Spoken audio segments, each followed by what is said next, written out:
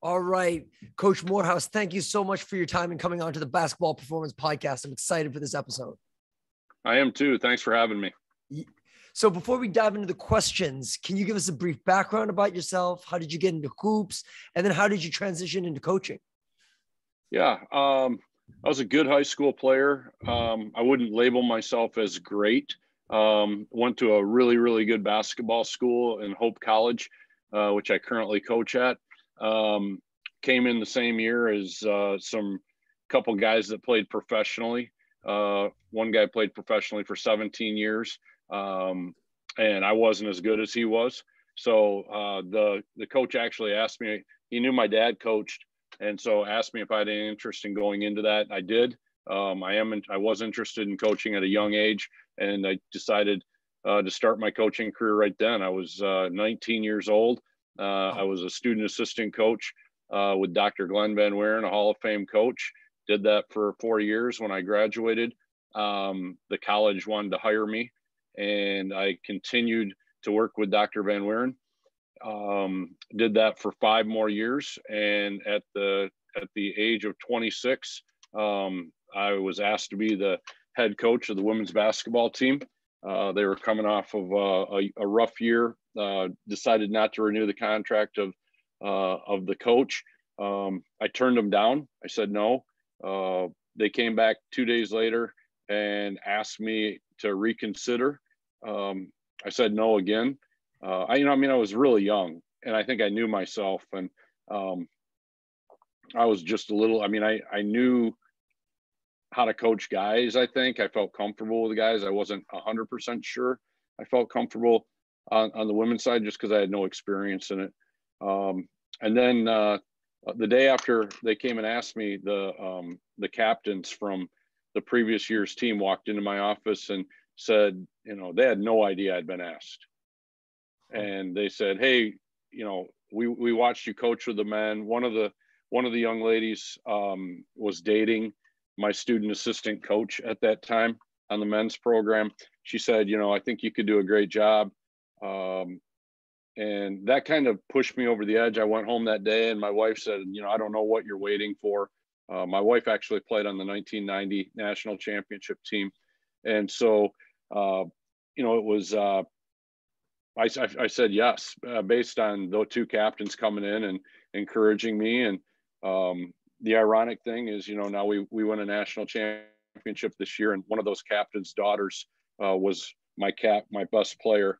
She was the national player of the year this year and a 3-time All-American. So I think, it was a pretty nice deal where, your former captain has a daughter that's that good, and then she entrusts her daughter with you after she talked you into the profession. And, honestly, since the day I took the job, I make it sound like I was hesitant to take the job. From the day that I took it, I knew it was the right decision. And I've had a lot of opportunities to go into the men's side of coaching. I've turned those down. I've had a lot of opportunities to go to the D2 and D1 level, turn those down. And I just feel really good about where I'm at. I feel like I can have an impact on the women in our program. I think we do a great job here of not just the basketball side of things, but also the academic side of things, and really helping these women transition from 18 to 22, and then, sort of catapulting them out into the world where they can impact others, and sort of like a spider web spread, sort of the mindset of our basketball program, which is selflessness and work ethic. Well, you built a powerhouse program there. One of the biggest accolades that you have is that you hit 600 wins faster than any coach in NCAA history. What are some of the things that you attribute that success to? I think a really good coaching staff. I've always been blessed with being able to find people that could challenge me, push me, thought differently than I do. And we're really dedicated to our program. So I'd start with our coaching staff. And then I would say, the college is super strong academically, and it's allowed us to really attract a lot of women who might not want to pursue the D1 thing, where it's pretty much year round. Our program is year round, but it's more, you're going to work on your own instead of having me micromanage every morning. Right. And I mean, obviously, to have a program that runs as good as yours, I'm sure culture is something that you really pride yourselves on. What are some of the things that you do to build culture at your program? What are things that you do on the court, off the court, together in order to make sure that your cohesiveness is there? First of all, I think we recruit the right kids. Yep. We don't recruit with promises and offers and things like that. Our biggest offer, I just had a conversation with a woman yesterday who's looking at our school. I said, our biggest offer is that you can come in and compete. And if you're good enough, you're going to start. If you're not, you're not. And I think in this day and age, that's a pretty unpopular way to recruit. I think, players and parents want guarantees. They want promises. And, I think it builds a certain mindset in our program. We really believe that no one's more important than anyone else in our basketball program. Whenever you see our team, you'll see us in a circle, as opposed to me standing out in front and talking to our team. And that's to signify that I'm no more important than our best player, who's no more important than, maybe a player that doesn't play a whole lot, or our manager. And I think that mindset, which we talk about daily, really permeates through our program, and how we play, how they hold each other accountable, how they hold themselves accountable. And then I would say the other part of that circle is, we call it we don't want anything to penetrate our circle, right? We call it like, that's our safe zone. And in the world today, there's a lot of outside influences that are attacking culture of good teams, of good companies, right? Good companies. And I think it's greed, it's social media, it's a me first mentality. And we just talk about how that circle is impermeable to outside influences, right? So we're not going to listen to what people from outside of our program might be saying to like erode our confidence. We're not going to listen to the people that say, we're the greatest thing in the world, and have that give us a false sense of security. That is a very, very important part of what we do. And then the second part of our culture, I would say, is this win everything mentality that we talk about. And a win everything mentality is, when you wake up in the morning, you have hundreds of choices throughout the day, hundreds, right? Like, am I going to hit the snooze, or am I going to get up? Am I going to spend my first hour and a half looking at TikToks, or am I going to get my day started? Am I going to have a plan for my day, or am I just going to kind of see where I float and where it takes me?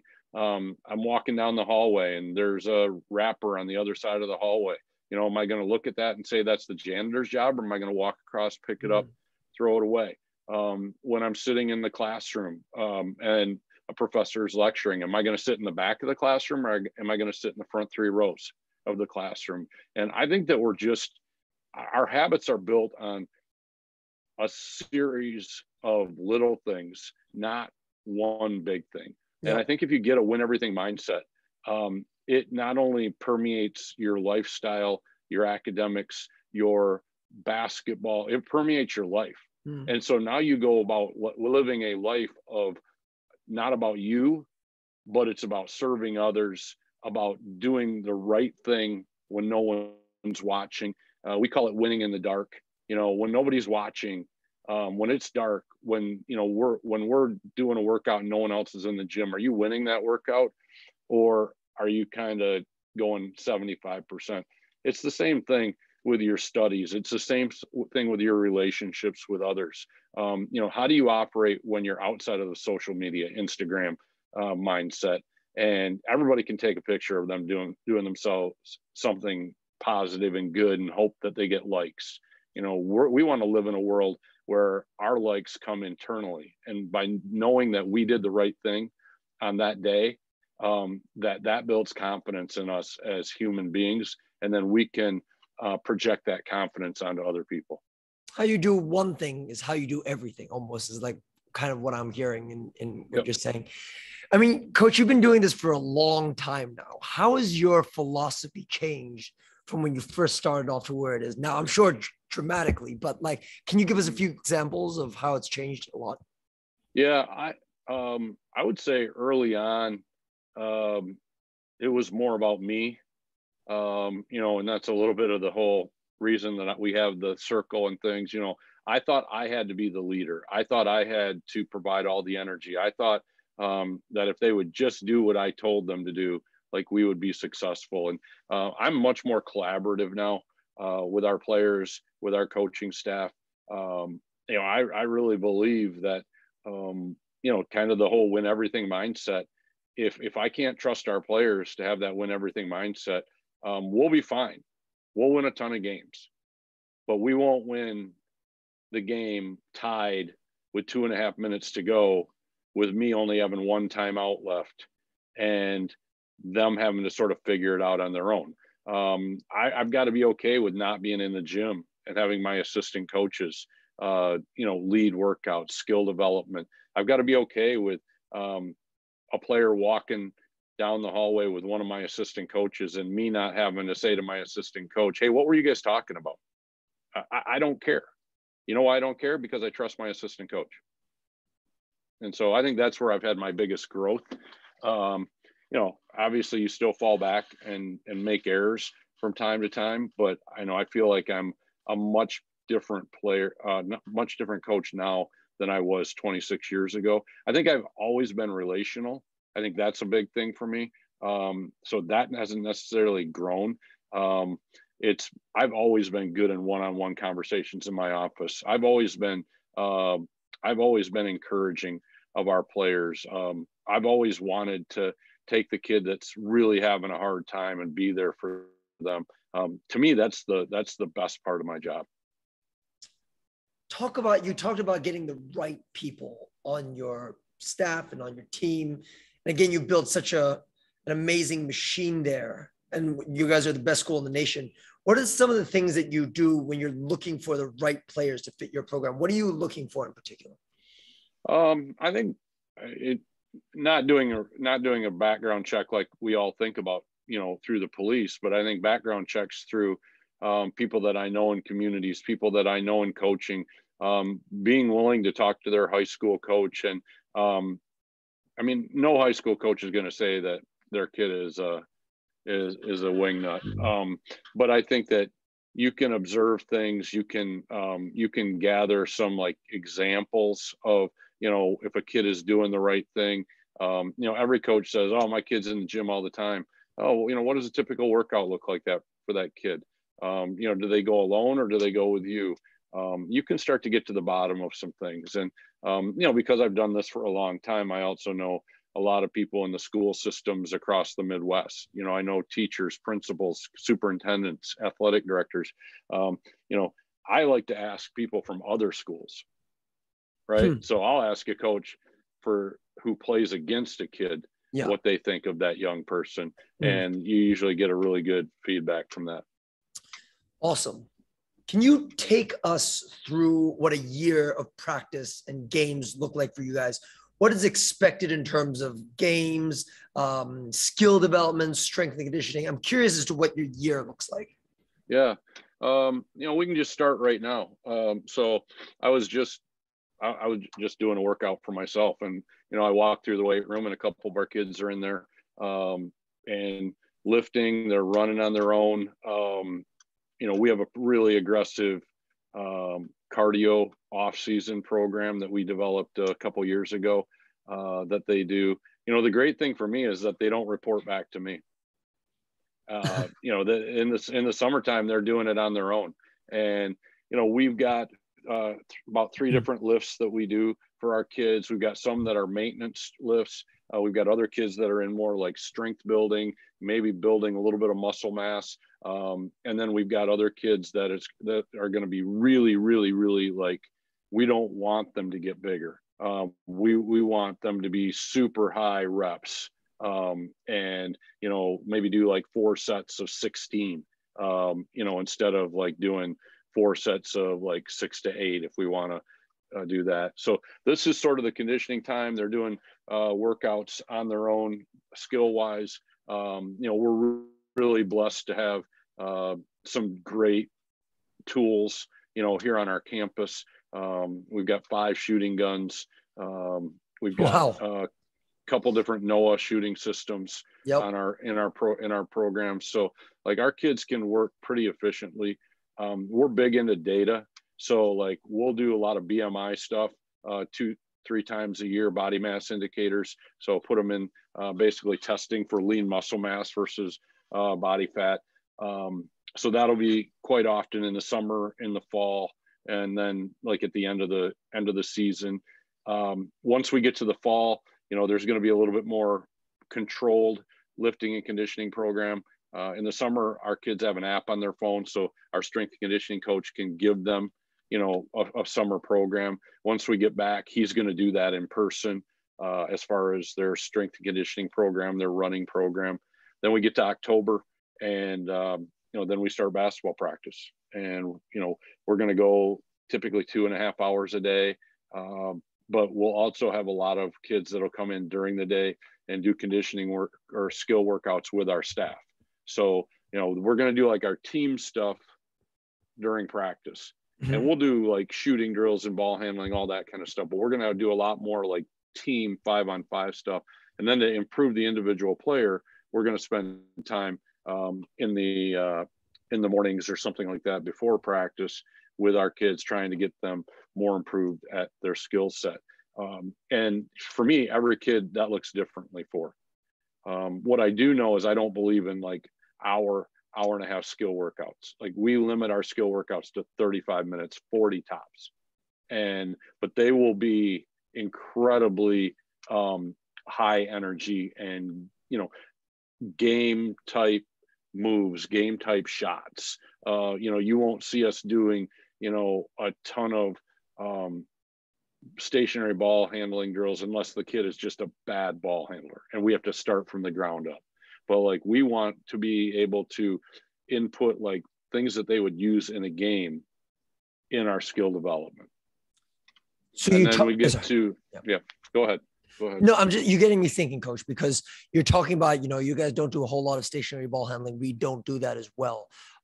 I coach girls from the age of 13 on up, and then we hopefully tend to send them over to the States for college. So a lot of our ball handling is in the form of tag or with a decision-making component to it. I was just going to add, you talked a lot about what things that you use in the game. Do you feel like decision-making is an important part of skill development? And if so, how do you go about adding that into the skill development sessions? Yeah, I think it's different if you do a one-on-one. Yep. If it's a coach and a player, but if you can get two players, now all of a sudden, they have to drive and read the coach and then make the right decision. If you sort of fake and go towards the shooter in the corner, they have to make a decision to finish at the rim. I think live finishing drills are really good where, now they're coming at you and you don't just stand there, but like you try to maybe take away the right hand at the last second. So they have to do a counter move, maybe a Euro step, maybe they've got to do a jump stop, a step through and a finish. I think you can do like, those are what I would call live decision-making drills because you have to make the right decision to get to the right finish. And then I think it's just a lot of, the more people that you can get into a skill workout, the more you can do on like decision-making with passing. And that's what we do once we get to practice is now we'll put them in drills where they have to read the defense. They've got to make the right decision. They might have to make like a kick to the corner. And now that person now has to make a decision. Do they get a shot off or are they closed out? Do they have to make a drive off that? Or do they just have to make the and one pass, to the next shooter? That would be more like a 3-man drill, right? So I think it just depends on how many players you have. But I think if you do too much one-on-one stuff, you take the decision-making out of it. And then you just have a kid that can dribble and can get their own, but they don't always know how to read the situation. One of the things that really changed for us, at least, is a lot of our skill development was done maybe 1-on-1 or 2-on-1. All of a sudden we added 4 people to a skill work session, 6 people to a skill work session. We found that the reads when it came game time was just significantly different because they were able to apply that technical skills to the tactical component to it. Do you guys do small-sided skill work sessions, or are they mainly one-on-one, or how does it work for you guys? We do both. Okay. I think the small-sided stuff is important. Like we'll do a lot of stuff where we'll go 3-on-3 and we'll put a kid on the block, maybe the opposite block, and we'll give an advantage to the ball handler, right? So we'll give them like a step advantage over their player, but they're going to get chased down by that person. So the player with the ball has a player on them, but they're a step behind them. And now, we'll say go. Now that player has to penetrate. They have to read the corner defender. Are they coming in to help? They have to read the block defender, the post player defender. Are they coming to help, or do they have to rack the ball? I find that a lot of our women, when they first start, are always trying to be all-time passer because they think that's what they're supposed to do. Right. And we really think that, you have to rack the ball. That's what we call it when you get the ball like inside the backboard. You have to think rack the ball and finish the ball until you're told not to, right? Like your mentality has to be finish, score first. Finish. Oh yeah. Yeah. And then everything will make sense off of that. Yeah. Getting fouled and finishing because you see the rim and that person's in the charge arc, makes sense. They slide over. Now you can make a decision on that pass, the little, dump pass to the post player. They aggressively help in from the corner, right? Giving the ball up early enough off that help that they're not in your passing lane. You feel them coming. It's a quick, pass to the corner. And now that person can get a shot off because their momentum is moving toward the ball and they can't make that shift fast enough to go from moving toward you as the defender to then get back to the corner. I think those are rhythm reads, right? You have to those are rhythm reads where you do those live and you start to read eyes and bodies, and now you start to become a better decision maker. How would you? I mean, I've seen your team play multiple times on Synergy. I've been lucky enough, and it's been awesome to watch you guys. For those of our listeners who have not seen you guys play, how would you describe your team? You guys up tempo? Are you guys more half court? How would you describe your team to people who have not seen you guys play? I would say, I think our ranking is like we're top 5 in the nation in pace of play. And so we play fast. And we're not afraid. That's another area that I've evolved. I mean, I used to, old me was like, don't take early threes, get the ball to the rim. I mean, right now, if we have a good player that has the ball in the wing in transition, like we want that shot. So we want to play fast. I think defensively, I think our offense and our defense are compatible. It would be hard for us to play as fast as we do on offense and be a zone defensive team. Right. So, we deny every pass on defense. We're high ball pressure. We front the post completely at all times. We try to cut the floor in half. Only not allow the ball to reverse to the other side. Only allow the ball to get to the other side through a skip pass. So our defense is going to be very, very aggressive. We press a little bit, I'd say 15% of the time, but I wouldn't call our aggressive defense a pressing defense. I would say it's an aggressive man-to-man defense in the half court. And then on offense, we're going to run a variety of different things. We're going to run some dribble drive. We're going to run some high-low offense, which I have developed. It's sort of my offense. I've developed over basically 26 years. I just presented on it at the Women's Basketball Coaches Association at our convention. I think I don't think it's that crazy and unique, but I think a lot of other people do. And I think maybe it's a lot more than what I think it is, just because it's got some read and react to it, as well as some high-low. And most people that do read and react, it's almost more 5 out. And ours is more of a low post, high post read and react. So we're going to play fast. We want to get the ball to the rim and then play out from there, kick outs for threes. We want to spread the floor. And then we want to be super, super efficient. I think that if you talk to our players, like they will hear that time and time again. We almost take like an NBA mindset to like shot selection of, threes, free throws, and layups. And, we abhor the, 15-foot pull-up. And some of the kids on my team have the green light. but most of them, it's like, what are you doing? You're not good at that shot. And I think that the contested 2 from 15 feet is the worst shot in basketball. Agreed. So basically, from a very young age, what we teach our 13-year-olds is we label our point value system by precious metals. So a diamond, we feel like is a free throw, and that's the most valuable point in basketball. We feel like it's a wide open shot. And then we say gold is a wide open layup, and then silver is a wide open 3, and then a rock, which you don't want, is a contested mid-range. So we're very much in line with that. But it's good. That's a really good way. I'm going to steal that. That's a really good way to kind of explain, what your value system is as a coach. I like that a lot.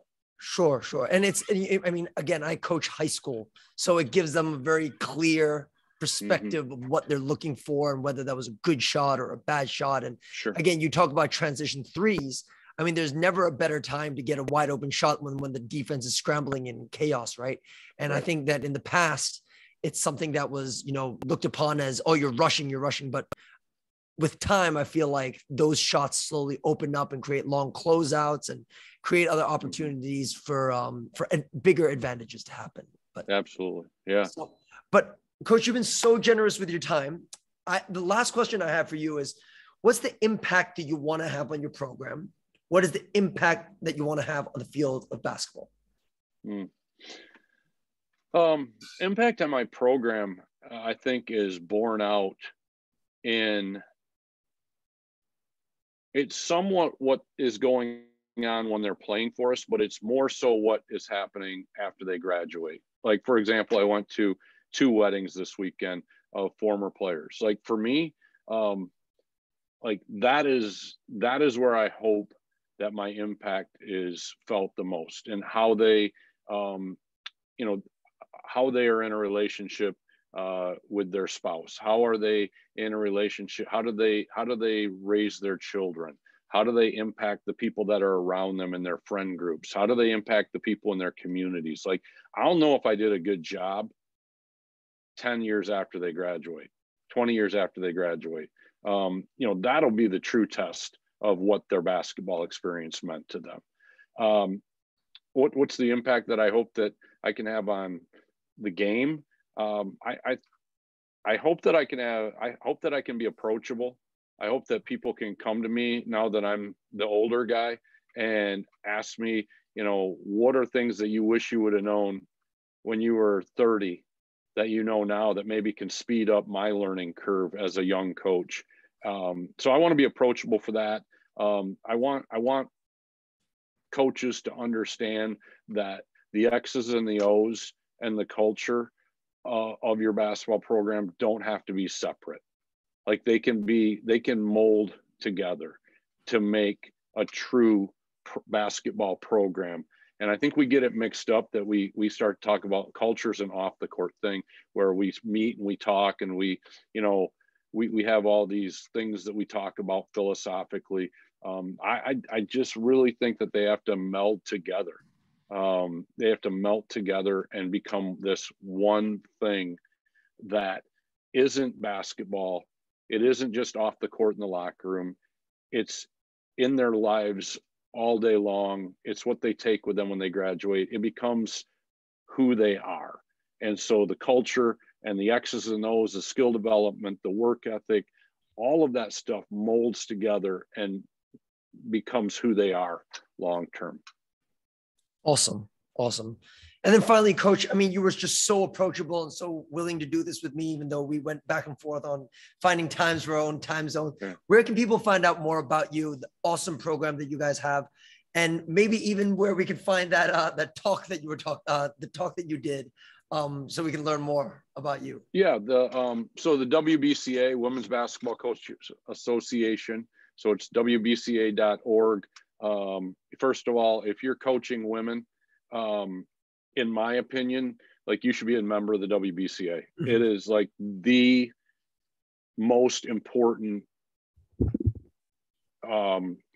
professional group that you could be a part of. Okay. As a person coaching girls, women, whatever. So join the WBCA, and that's where you'll find that video. I think the other way to find more about me is just to go on our website at Hope College. So that's www.hope.edu, like education, E, D as in dog, U as in university. Great place to find me. My email is on there. My phone number is on there. I'd like to think I'm pretty approachable. I'll return information to people, and always happy to help grow the game of basketball. Coach, I'm very grateful for your time. Thank you for coming on the podcast. Just hold the line. Thanks, William. Appreciate your time too.